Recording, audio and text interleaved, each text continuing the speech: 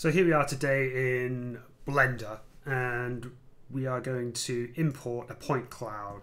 So straight away what I'm going to do is I'm going to import a Stanford PLY or .ply file.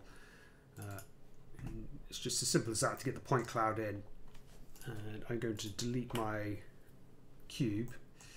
And in fact, I think what I'll do is I'll just move this cloud slightly above the grid like that.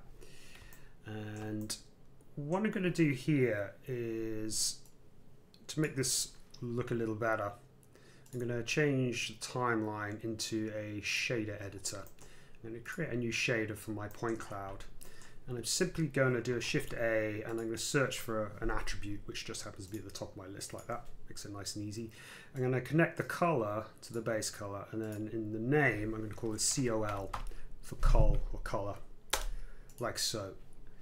And then what I'm going to do is I'm going to change the shader editor into a geometry node editor.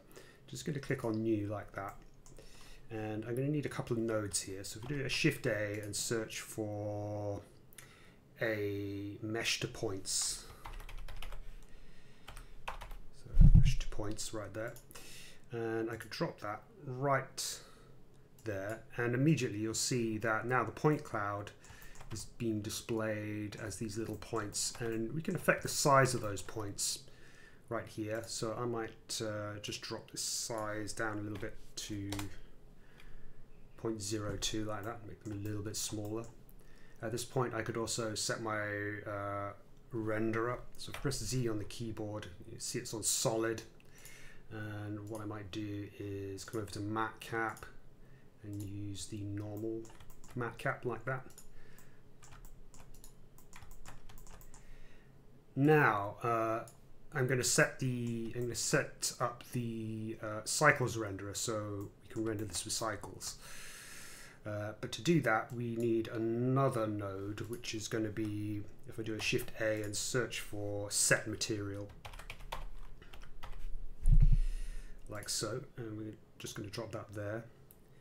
And we need to reference the material that is on our point cloud, right? So if I go back to the shader editor, and it's actually material.001. So if I just copy that, go back to geometry node editor, and just paste that into there, like so. Or you just copy from there. Now, if I turn the cycles renderer on, so if we click on the little render icon here, and we notice that by default we're in EV, we should just turn cycles on like that. You might want to use GPU compute, and I think the default settings, if we click on, let me see now, this little icon here in the viewport, and instead of having final, we use the preview settings like that. It's going to make well, we'll make sure it's set to preview anyway. It's going to make rendering in the viewport a little bit faster. And so all I need to do now is press Z on the keyboard, and I can pick rendered like that, and it'll start to render with the existing light in the scene.